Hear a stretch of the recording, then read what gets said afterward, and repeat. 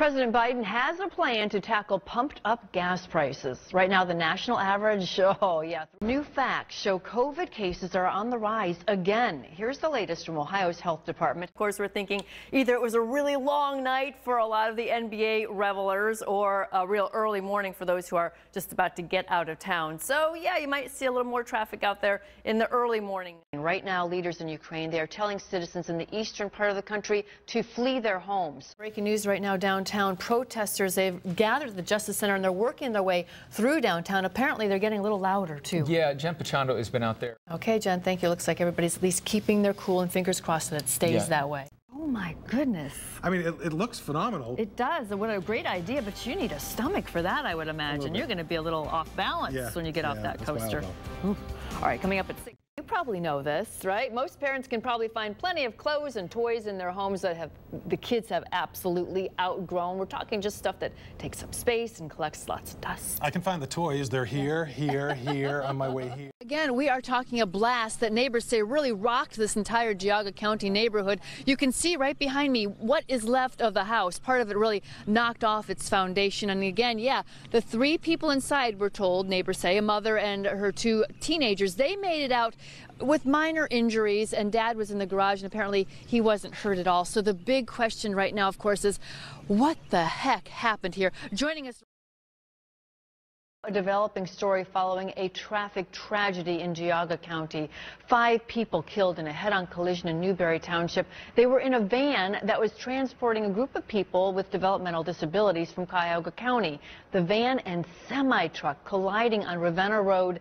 The van was headed to a job site in Geauga County. We have a semi-truck and a van and a telephone pole all involved in a crash. There were 7 people in that van. The driver and 4 of the passengers were killed.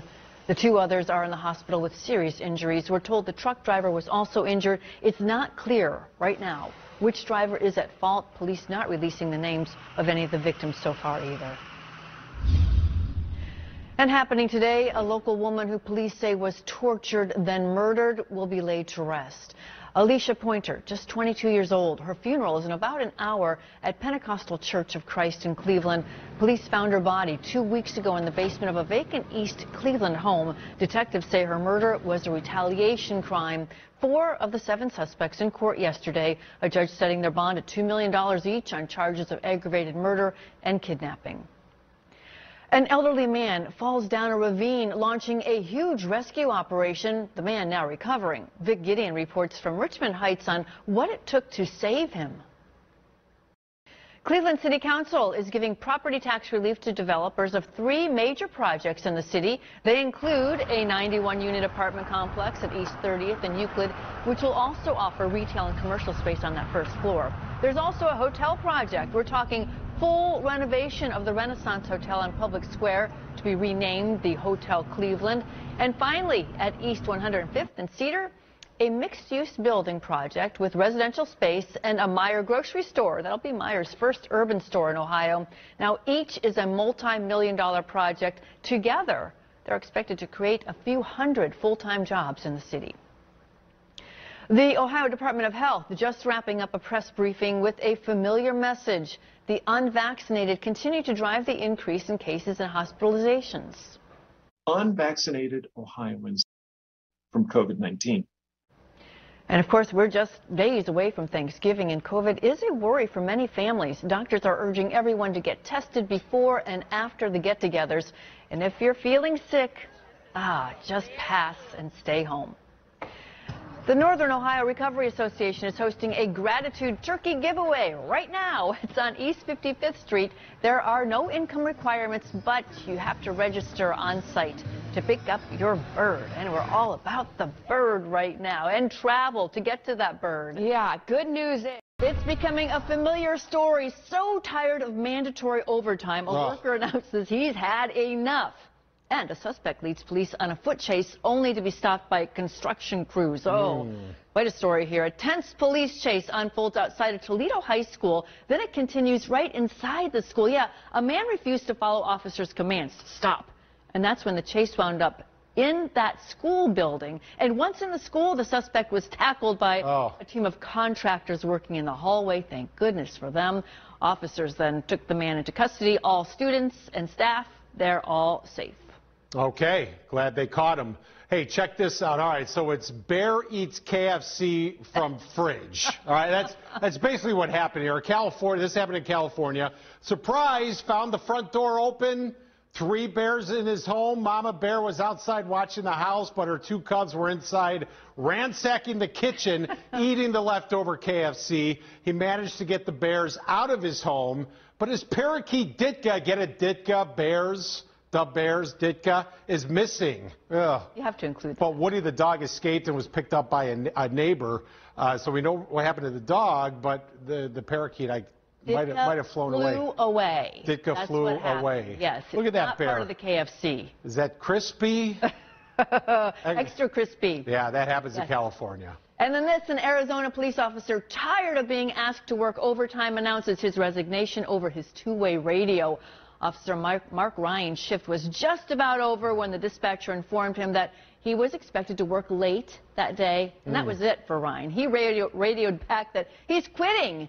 And then he made it official by taking his resignation letter into the office. The letter said he would no longer work in an environment where he does other shifts' work on top of his own. The letter is calling attention to the department's lack of staff and the toll it's taking on officers. Again, yeah, a very common story we're hearing these days. Okay. So, well, tell us which one you think is the fail of the day. Log on to Cleveland19.com, vote to weigh in, and we'll have the results coming up later in the newscast. We'll be right back. I know what I'm voting. Her remorse seems genuine. I'm embarrassed as heck. I'm ashamed. Her excuse? Heartbreaking as she looks at a picture of her recently deceased husband. I miss him. I want to be with him, and that was the whole point. 56-year-old Debbie Hyde, mother of 3, grandmother of 5, says she turned to heroin for the first time, trying to kill herself. That's bad enough, but that she admits to doing it before climbing behind the wheel of her pickup truck with her 11-month-old grandson in tow makes it a whole different story. Claims she had no idea the drug would hit her so fast. Now, Debbie says the last thing she remembers is pulling into this gas station just around the corner from her house to get her grandson something to drink. The next thing that happens, though, police find her parked near these propane tanks in her truck with her foot on the brake, pretty much passed out, and her grandson in the back seat. The baby's father, her youngest son, is shocked too and is not leaving her side. When I got the phone call about my child, I thought something with her diabetes. That's what I thought. You know, never thought a million years that it'd have been that. It was up against these tanks, and it certainly could have been disastrous. Elyria Police Captain Chris Constantino stresses while she is in trouble, it's what she could have done to everyone else around her that bothers him most. I hope she gets some help, I really do. And she promises she will do just that. I've always protected my kids, my grandkids. That was the dumbest thing I could have ever done, and I'm so, so, so sorry. I beat myself up. In Elyria, Catherine Bosley, Cleveland 19. We all have different ideas of where health and well-being should be on life's priority list. And like our Jeff Tanchak, different ideas Middle-aged, averagely fit person. on just how healthy we are. But now an idea to get you closer to the truth. I mean, I think it's a good idea to have some way you can check at home to get a general idea of your health. Dr. Mark Meekum with the Cleveland Clinic giving a thumbs up to a 5-step test people are talking about. And Jeff is willing to go at it with me, starting with a tough one. So basically you're getting on your elbows, up on your toes. The plank. You're able to use your muscles of your abdomen and your low back and can tell how strong your core is. Also good for balance. And this test calls for holding. Starting now. Starting now. Yes, for 2 minutes. 2 minutes. For 2 minutes. A pretty strong start. You're getting a good shot of my. Good. You're getting a good shot of my muscles. Getting past the first minute, though, oh, the burn begins. You're doing good. You're doing good. Starting to break a little sweat. But finally, we make it. Thanks. Right. Next, what proves to be even tougher for both of us. Stand, sit, stand. The catch here, no hands and no knees, which would look like how Dr. Meekum's assistant Stacy shows us. Okay, no hands. All right, how hard is that? Not that hard.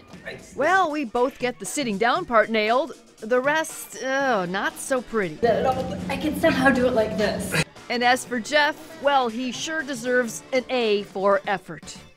No, can't do it. Can't do it. It's time to drop some weight and get to the gym. Third test, though, is where Jeff redeems himself. I feel it.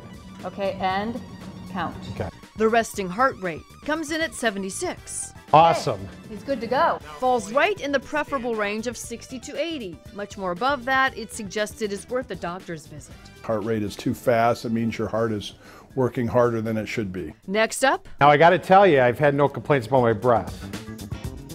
Oh yeah, it's the breath test. And it's really about detecting diabetes. Run it down your tongue. Scrape it. Like that? Yeah. Okay. All right. We'll let that sit for a little bit. So you're looking for a sweet smell. You're looking for a sweet smell. It's a sign that your body's giving off glucose or sugar. And believe it or not. You don't want to smell this? No, that's yours. It smells like the bag. Nothing sweet here. Finally, the clock drawing test. Big circle, you need a big circle. Right. It is more complicated than you think, and it often demonstrates something that you didn't realize was going on. He explains it's really about picking up on possible dementia. No worries about dementia. Not yet. Some other worries, but not dementia yet. Whew, that was fun. Thanks. Let's go work out.